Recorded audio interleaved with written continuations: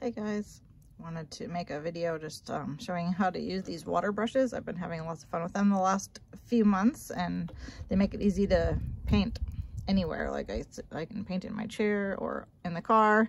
They're not messy at all. I'm guessing they'd be great for kids. Haven't experimented with that yet. So I want to show you how these work. Basically, it's just a paintbrush that you can put water in the brush. So when I first saw these, I just couldn't quite get my head around how they would work really well. I thought the water would just drip out like crazy and thought they'd be hard to clean, but they're actually really easy to use and super fun. So let me show you what they are first. They come in several sizes. I kind of like the Pentel brand, but I haven't tried too many other ones. But yeah, they come in several size tips, and the tips are interchangeable. Like when you screw this off to put water in, you can put it on another base. So if you run out of water in one, you can just switch it to another one if you're just in the car or whatever. So that's handy. And the way they work is you just squeeze them a little bit to get some water to come out. Hopefully this won't be too shadowy. It's so nice outside. I wanted to do it outside, but it's going to be shadowy. But yeah, you can squeeze water onto your project first, or you can just get the brush tip a little bit wet. And I keep a sponge or a paper towel handy to get excess water off, or to switch in between. I'll show you when I change colors in a minute. But first I'm going to show you how I got my design to this stage. I've learned a few tricks. I can't draw anything, seriously. I just steal things off Pinterest, and I've learned lots of little tricks. So one of the tricks for this design is to start with a circle. Just trace a circle from a jar lid or whatever.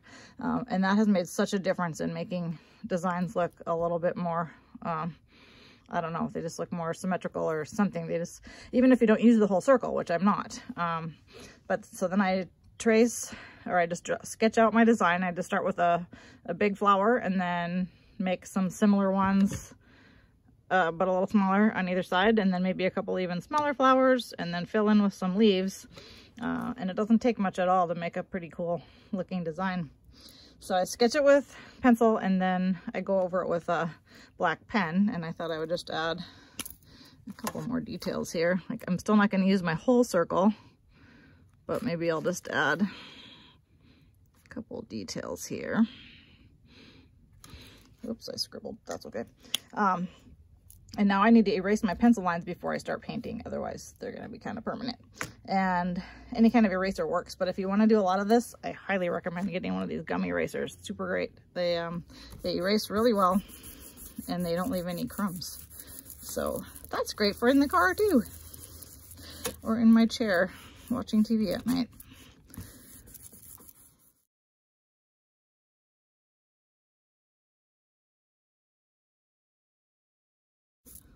They're great because when I'm done, I just put the lid on and stick it in a little jar by my chair, and I'm done. There's no cleaning up, and no jar of water to knock over or empty, or so they're great. And the water lasts a long time in them too. All right, so I have my design, and I erased my lines, and I almost always use the smallest tip one because I like to make small things. So my brush is already a little bit wet because I squeezed some water out of it. So then I can just go, I didn't pick what colors I was going to do. That was dumb. Let's see. Let's start with this one. And then you can just paint it right on. And like any watercolors, you can get the surface wet first if you want.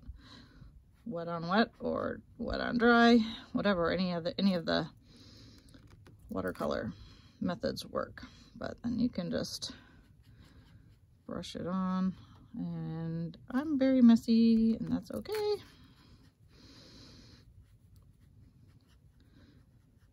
Okay.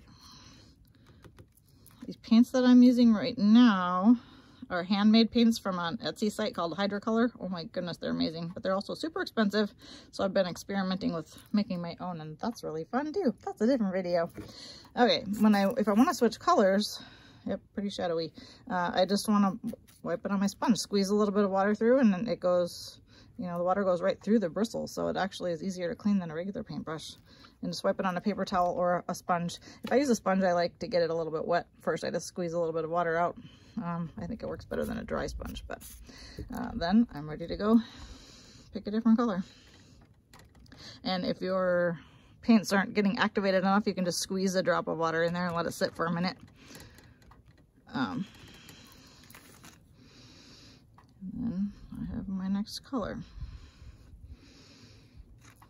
So, and you can mix them, and like I have a paint tray back there with a white, you know, lid that you can mix colors in if you want. And it works, you know, just like any other kind of watercolor painting. But I think these brushes are really fun. I finished painting, and I wanted to point out a couple more things. One, I've heard that you can just put paint or ink right in these things, so that would be interesting to try sometime too. I haven't tried that. Feels like it'd be harder to get ink out of the brushes, but maybe not. But that's another idea. Or watered down paint probably would work too. And then the next thing I want to mention is you don't have to have fancy paints at all. Like, I just love to play with nice things. and I like to make my own and try to make them not expensive too. But $1.99 Crayola watercolors are just great, and you can do all kinds of cool things just with that, so you don't need fancy stuff at all. What does matter though is the paper. The nicer the paper you use, the nicer your stuff's going to turn out, and it's not cheap. So there's some kind of mid-grade, you know, student watercolor paper, but you really do want watercolor paper for using watercolors. Otherwise you can still practice, but it will get pretty warpy. And then another thing I wanted to mention is on this particular one, I didn't do any shading at all. I just pretty much filled them in solid, and it still looks cool. It gets a little bit of shading just because it's hard to make it perfectly even or solid if you wanted to, but on the one I have over here in the corner, I did a little bit more, you know, watercolory kind of shading, but you can play with that. But even if you don't do that at all, it still looks pretty cool. And then one more thing, after it's dry, you can go back with the pen and add some details if you want also. So that's kind of fun too. You could add some veins on the leaves. Whoops, I went the wrong way. I'm looking at it upside down. So I'll make my veins go the right way.